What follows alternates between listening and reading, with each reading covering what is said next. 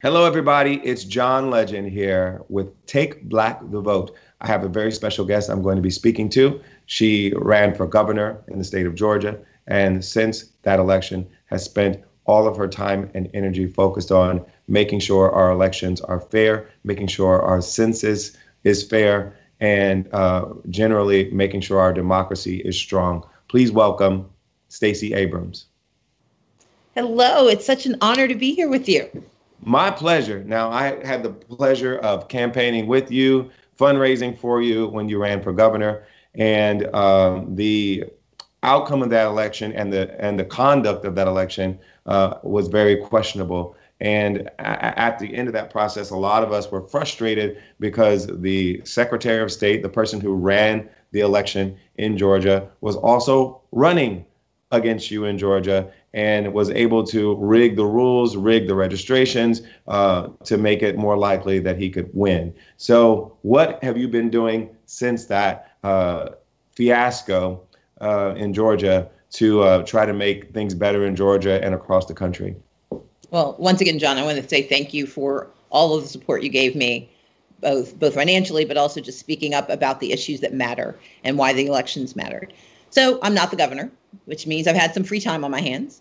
I started 3 organizations, Fair Fight, which is focused on making sure we have voter protection across the country. We started in Georgia, but we're working in 18 states around the country, ensuring that we have free and fair elections this year. Fair Count, which is focused on making sure that we have an accurate census. Particularly for African Americans, we are the most likely to be undercounted in the census, and this determines not only the allocation of trillions of dollars, but it's also how we allocate political power for the next decade.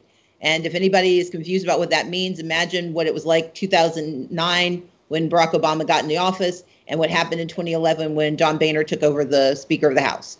That's what happens with the census here. But it's also the money not going to our communities.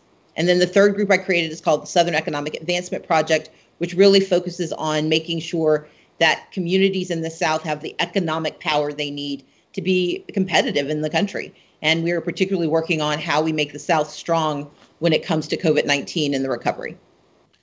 Let's talk about how much elections matter. Now that Kemp is the governor of Georgia, and you've seen the way he has managed the state during this global pandemic, how frustrating is it to watch him manage a public health crisis? It's been atrocious. And part of it is every piece of work that I started in 2018 when I didn't become governor has become incredibly important in 2020 because he is the governor. The work we're doing on Fair Fight, if people watched June 9th and watched the meltdown of our elections, that's attributable to the current Secretary of State, but he built on the malfeasance and the incompetence of Brian Kemp when he was Secretary of State, plus the refusal of the state to pass laws that fix the problems. When it comes to the census, the organization I created, Fair Count, is spending more money on encouraging people to participate in the census than the state of Georgia is. We've done more work to engage communities. And then with South Strong, we are helping to assist those communities that weren't counted in the census and that were disenfranchised in the election, which means that especially Black communities, Georgia has one of the highest Black populations of any battleground state, and the South has 58% of all the Black people in America.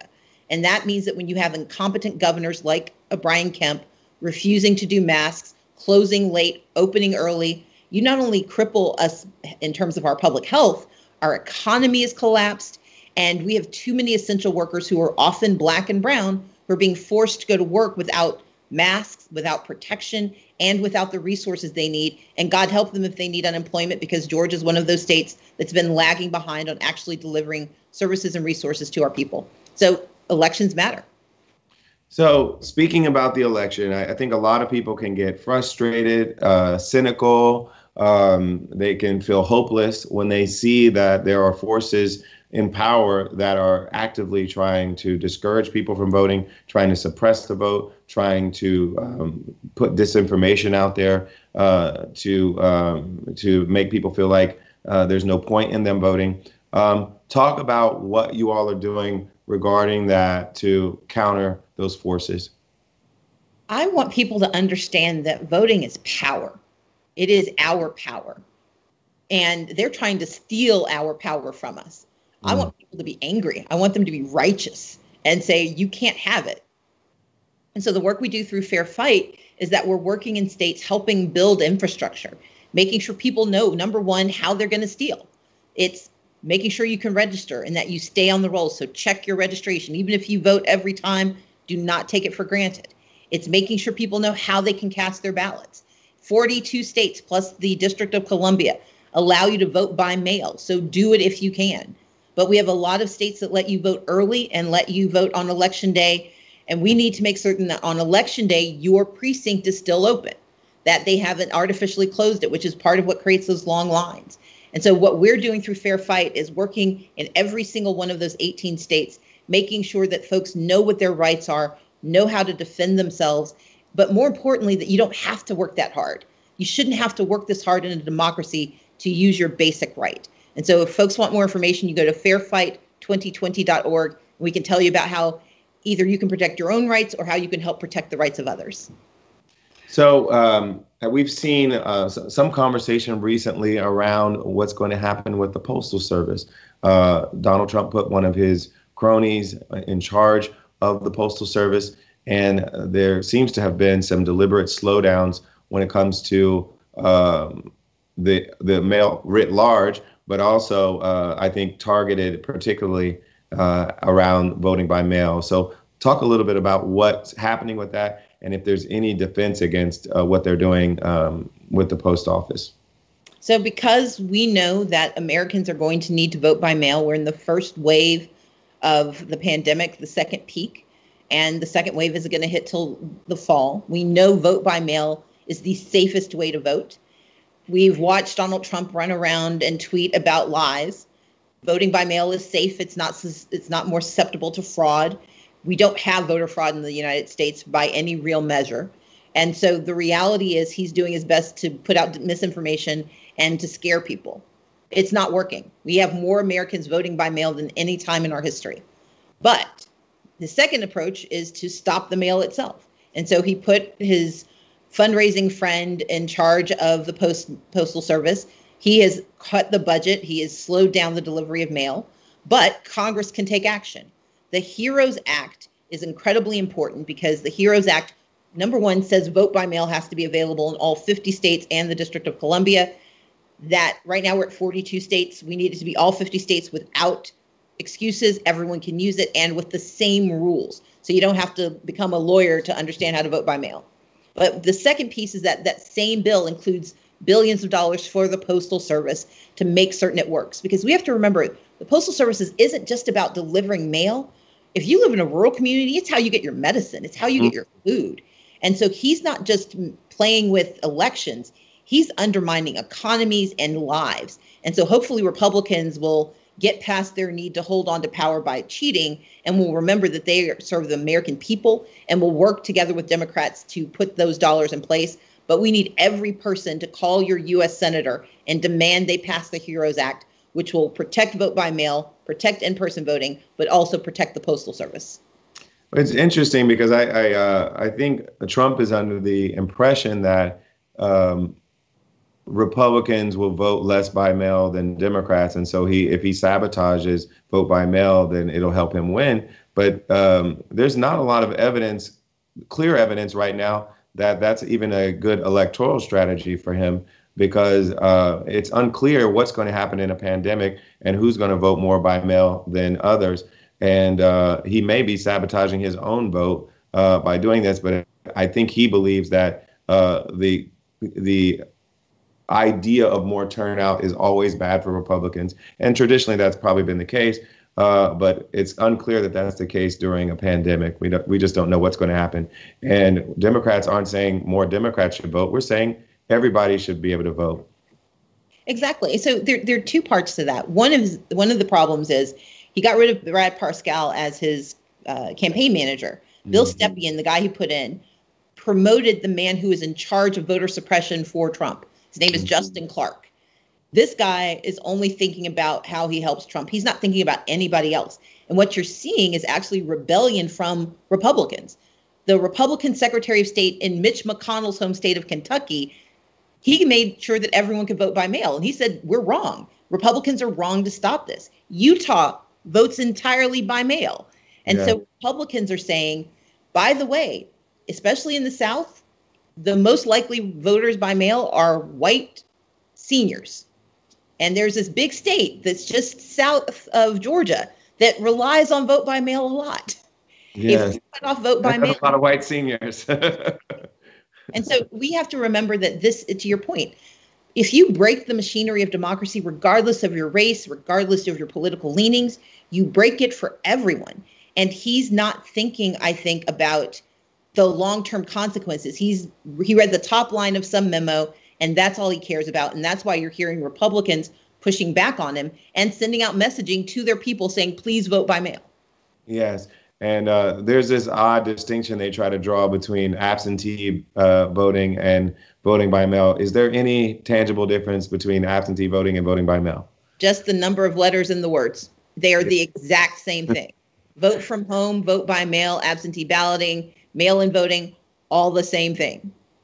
So everybody, if you live in a state where they call it absentee voting and you have to request a ballot and an absentee vote. If they call it voting by mail and they ask you to request a ballot to vote by mail. And if there's issues with the Postal Service and there are ways to drop it off in certain places, then maybe you'll want to do that as well, just to ensure that it won't get stuck in the mail. But do it early. As soon as it's available to you, do it early, because that way you'll ensure that the slowdown in the Postal Service won't result in your vote not being counted. And the other part of that is, if you vote by mail, if you can, you're also making it safer for those who don't have the choice. Yes. You've got 43 million people who are now subject to eviction because of the inaction of Mitch McConnell. Those 43 million people may not be living where they can receive vote by mail applications, but they can still go and vote in person, but it's safer for them if you vote it by mail and you're not in that line.